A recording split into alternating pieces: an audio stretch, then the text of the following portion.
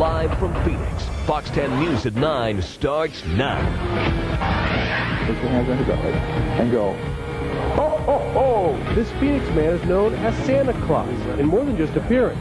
The deadly secret, though, hidden by his features. Fox 10 News at 9. Only on Fox, new technology is being used to attack throat cancer.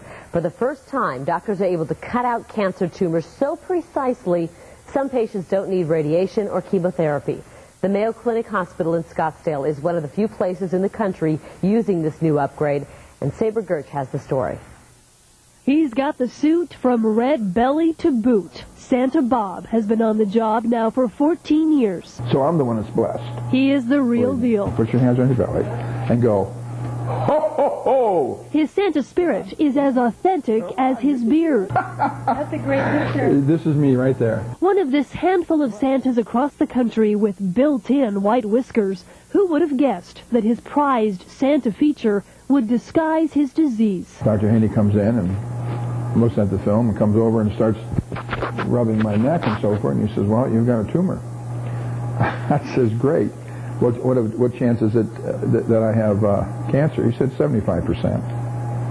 And he was right. Bob's beard actually hid the stage 3 cancer swelling in his throat. This is the lot that the Lord gave me in my life, and it's just throwing me a little curve. And you jump on it, and you step on it, and you talk to the cancer, and you say you're coming out Monday. It's Monday at the Mayo Clinic. It's been available here, a year? Dr. Michael Hinni is one of the few doctors in the country using something new to tackle throat cancer. Rather than taking people apart, cutting their jaw and moving it. He's using the OmniGuide CO2 laser. It's just a marvelous cutting tool as opposed to a knife or a pair of scissors. It starts with a hollow fiber optic cable, just a millimeter in diameter. Layers of tiny reflective mirrors coat the inside.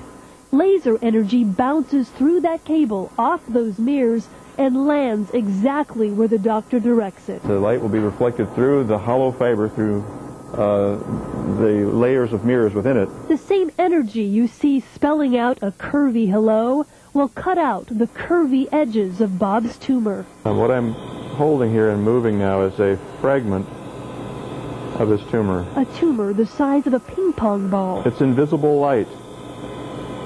You can't see it.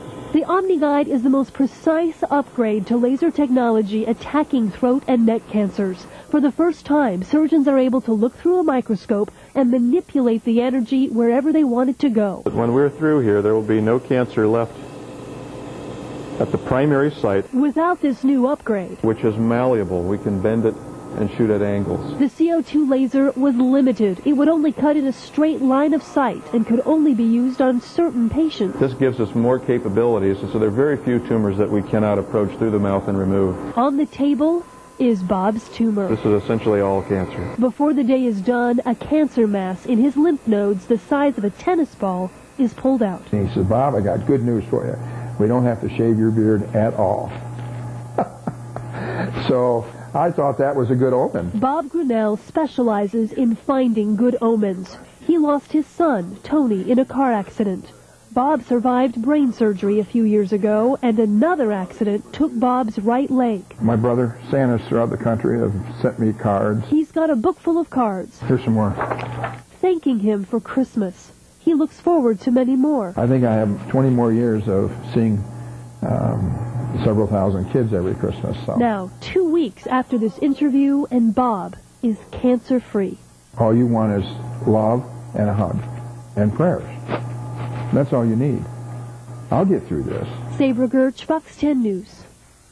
And Bob Grinnell will have to undergo radiation to eliminate the chances of the cancer spreading. Right now, the OmniGuide is being used for nasal, throat, and neck cancers. If you'd like more information on it, visit our website, myfoxphoenix.com.